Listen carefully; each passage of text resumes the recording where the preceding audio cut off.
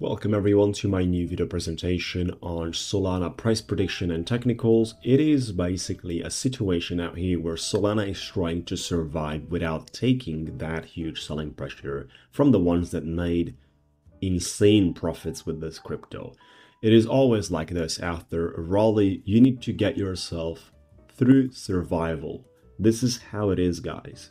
Whether you enjoy it or not, cryptocurrencies needs to fight with the ones that are selling, with the ones that are dumping, with the ones that are shorting and exiting out of their long positions at a time the crypto is no longer delivering 20% a day.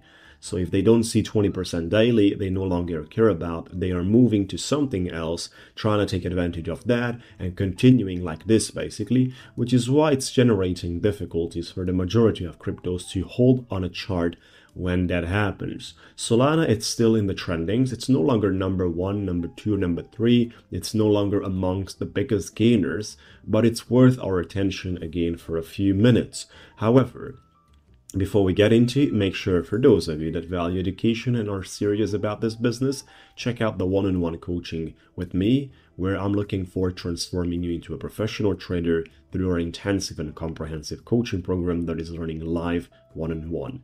Check that out. At the same time, we have our done for you trading without any prior fees, only commission from profits made. I'm going to talk about both these things at the end of the video. By the way, you can schedule up a free call with me and have discussed. Now, Solana 1 hour candlestick. This is the situation, guys. We are having a little pressure coming from the moving averages, as we are pretty much trading right now below all the moving averages of 20 days, 50 days, 100 days, and 200 days. Especially that it has been a situation out here to be around under this moving averages for the past couple of days. So definitely not something astonishing for our 27th, 28th of November. Yet what is a little more problematic is the resistance we had basically on the zone of, $59-$60 a minor supply level appearing right there, which is clearly representing and telling us that the price action, as soon as it touches those levels, selling pressure is activated and it turns out to be the dominant one. That's right. That's correct. But at the same time, the market is held here by a beautiful minor support zone as well, which is obviously filled up with demand, and it goes beautiful.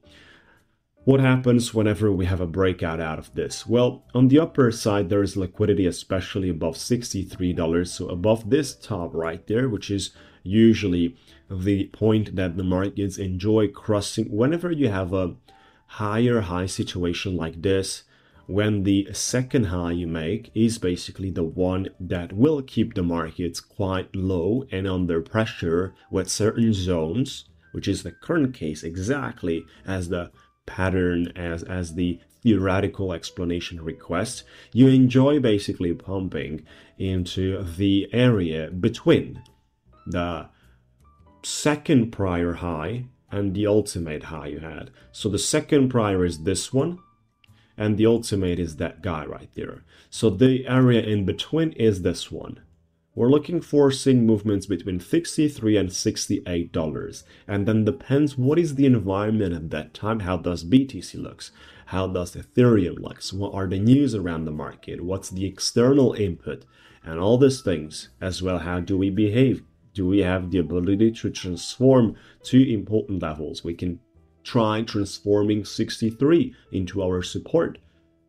Confirm twice or triple, and then we're going to explode. Break the high and continue. The rally is going to continue at that time very aggressively. Now, in the way it has behaved in the past month, things will take time, guys. The markets can very easily slow down and leave some path towards movements of range that are part of the liquidity games. So don't be scared about these things, or you might expect Solana to go non-stop towards 10-15% movements daily. It will not happen. Keep in mind that the bull run is more than a year when it starts moving. And if the cryptos would do 10% daily for a total year, this space would be one of a kind where with $1 you would become a millionaire, and in terms of everybody. It's not like that. It's definitely not like that. Do not expect those things. We have cycles, we have different stages, and we have macro, micro cycles. In each stage, things are looking a little more complex. So whatever we touch here in terms of 51, 52 reaction must appear cannot be missing.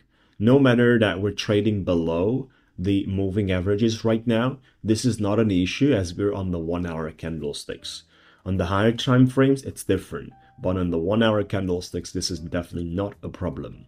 Now we have been putting together this double bottom on the 51, 52 strong demand level. At the same time, we have the ability to create a lower low on the 48.49, which would be also pleasurable for the exchanges to take out a lot of the people that have longed in this ranging structure. They will use the stop loss of the previous bottom. So markets can easily get into the 48.49, take people out, create a lower low structure, put you into the wrong type of a thinking, and then basically get back to the higher supply at 58. So this is extremely visible, and the markets used to do this most of the time. Again, we're not supposed to be scared at all in the way the market looks, and I'm telling you honestly, if BTC would have went in a flash movement, in an aggressive pump towards 38, and then it would have dumped back to $30,000 quickly, without having the volume and the ability to hold the levels around 38, 37, 36, then the rally would have not existed and the market would have not had the condition towards me speaking for bullishness forward. So this isn't just something that you pump and you come back to the same level. The crypto today is no longer in that phase.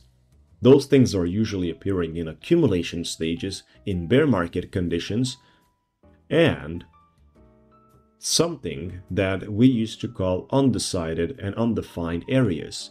Now, total different in this stage. We got out of accumulation zones, we got out of the crypto winter market, and we're actually trading in a pre-bull market. So get yourself ready with education and knowledge for those of you that value these things in a one-on-one coaching program with me. You can check around the page. The coaching is divided in 3 stages: the mental side, the psychological side, the technical analysis side, where you need to learn how to understand the language of the market, and then the live trading side as well. So we're pretty much having homework for you every single time, and it's custom directly on your problems, on your situations, on your questions, which is why it's one-on-one.